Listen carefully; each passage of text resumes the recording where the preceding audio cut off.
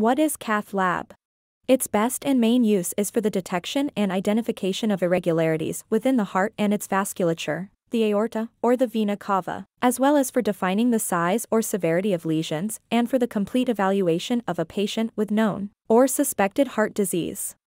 Basic components of Cath Lab: C-arm, pressure injector, dye injector, hemodynamic monitor, review station, diagnostic catheter, guide catheter. What is the working principle of Cath Lab? The basic Cath Lab recording system consists of a computer console and a chart recorder, which typically reside in a control room. A slave scope and patient interface modules reside in the Cath Lab.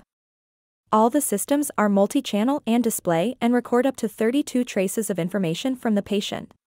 Connecting the Cath Lab monitor/recorder to the computer automatically calculates most of the hemodynamic parameters.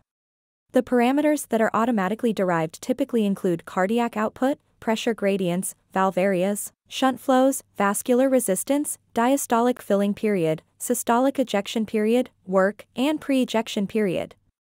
Use of cath and surgery. A cardiac catheter lab, also known as a cardiac cath lab, is a specialized area in a hospital where doctors perform minimally invasive tests and advanced cardiac procedures to diagnose and treat heart disease. A cath lab is a procedural hospital room where minimally invasive tests and procedures are performed for the diagnosis and treatment of heart disease. Procedures performed in a cath lab involve a small, flexible tube called a catheter. Pain during this process.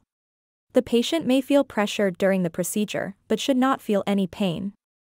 From there, a variety of instruments can be placed on the tip of the catheter. These devices are given to your doctor to measure the blood pressure in each chamber of the heart and in the blood vessels attached to the heart.